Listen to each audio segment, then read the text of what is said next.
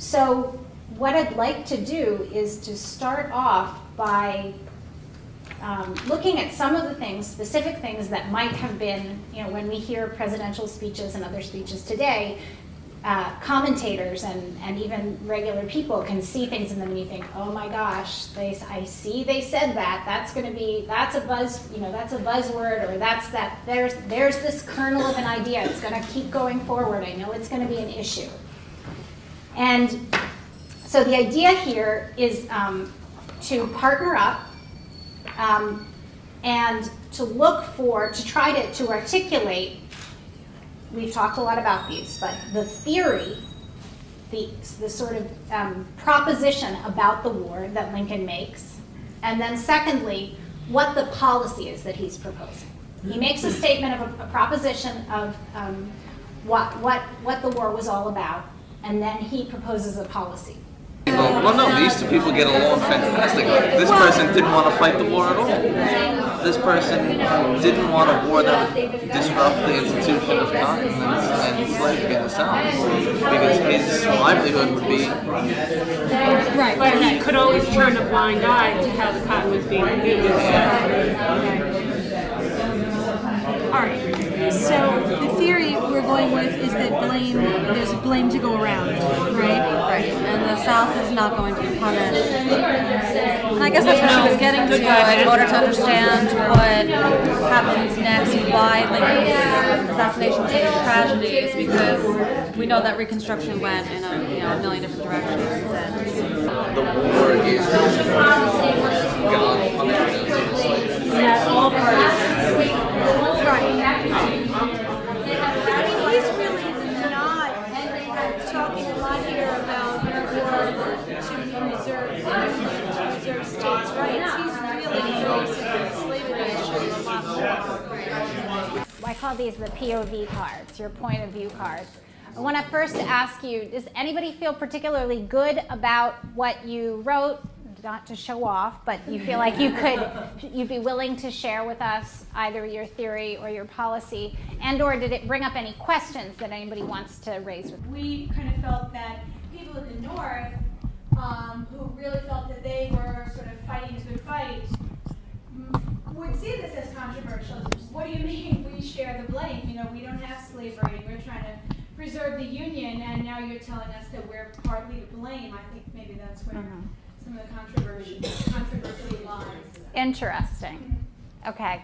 Yes. We also felt that neither the North, kind of go on what Nancy said, that neither the North or South is going to be happy with his plan of no blame, and that, he wanted to move quickly. Like the South now is going to be forced to join the Union, which they're going to be upset about, and the North is going to be angry that they're not, hailed as this victorious winner, that he's really got enemies on both sides. Northerners don't want to accept Southerners, Southerners don't want to accept Northerners, and a 10% loyalty oath, which 90% of the population in that Confederate state doesn't want to be there. Did any, I don't know how much you all got to talk about or you read about in the Basement Museum, the election of 1864.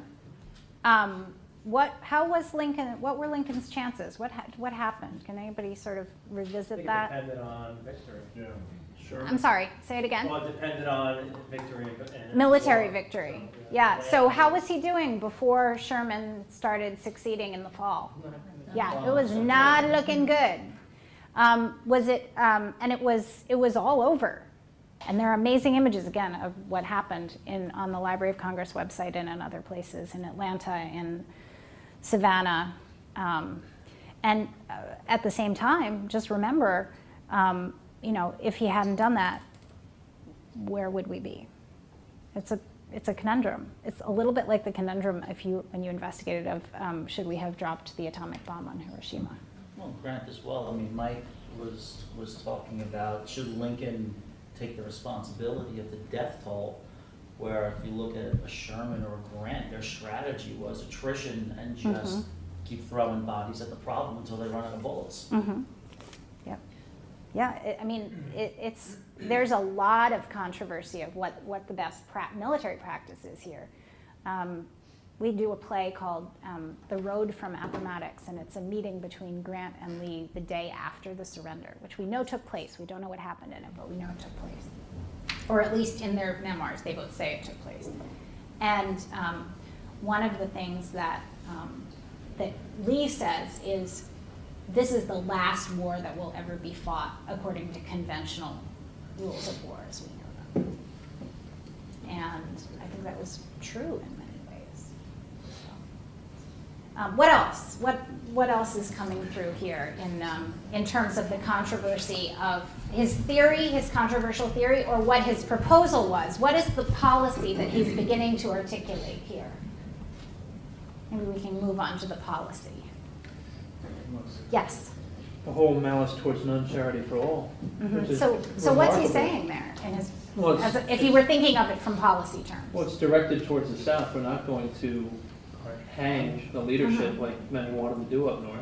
Yep. And after 4 years of hell, it's pretty remarkable that he would keep that focus on reuniting the country. Just to repeat myself, is it just directed towards the South, do you think? I mean, what about those Northerners? Stop hating. Stop looking for revenge. Yeah, yeah, absolutely. And the border states, it was a really big issue. As you begin to look at Andrew Johnson, one of the issues that we come up against with Andrew Johnson is that he was from border state. He had been holding out for 4 years as a member of the Union, as a legislator, a senator from a state that essentially had seceded. But he was maintaining his presence, which is why he was named vice president in the 1864 election. From a state that essentially had seceded from the Union, Tennessee. He was full of vengeance. Couldn't have been more the opposite of Lincoln.